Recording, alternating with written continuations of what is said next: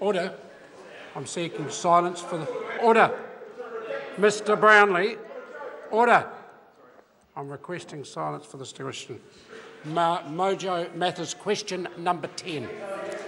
Thank you, Mr. Speaker. My question is to the Minister of Broadcasting. Does the Minister think it's acceptable that hundreds of thousands of New Zealanders who live with hearing loss are unable to access the TV commentary on any Rugby World Cup game because we do not have mandatory captioning requirements in this country? The Honourable Nikki Kay. Mr. Speaker, I think we are doing a good job in terms of improving captioning in this country, but we can do better.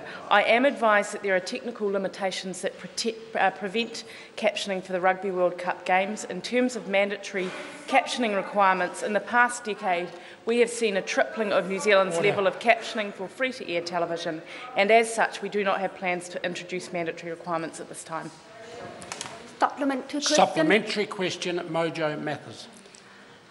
Does the Minister accept that the fact that something of such significance as the Rugby World Cup is not being captioned shows that the current model of relying on public funding rather than making captioning mandatory is not working?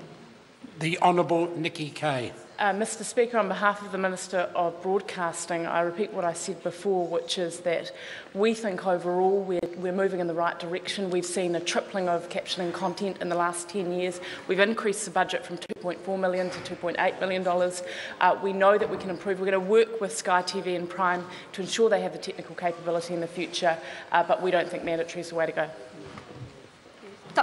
Supplementary question, Mojo Matters.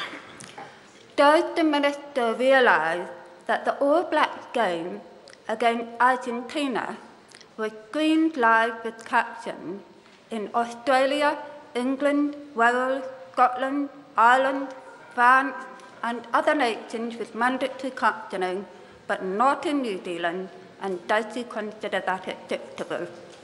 The Honourable Nikki Kay. Mr. Speaker, on behalf of the Minister of Broadcasting, as I said before, we are aware that other countries do have mandatory requirements here, but the point that I'd make to you is the organisation that won the rights to broadcast do not have the technical capability. We're aware of that. We're working with Sky TV and Prime. We've increased the investment in this area, but it's not technically capable at the moment. Supplementary question. Supplementary question, Mojo Matters. Does the Minister think that it is a sign of a fair and decent society that thousands of New Zealanders are unable to fully experience the excitement of following our national team play our national game because we do not have mandatory TV captioning? The Honourable Nikki Kay. On behalf of the Minister of Broadcasting, we believe that in a fair and decent society it's important to improve captioning. That's why we've gone from $2.4 million to $2.8 million.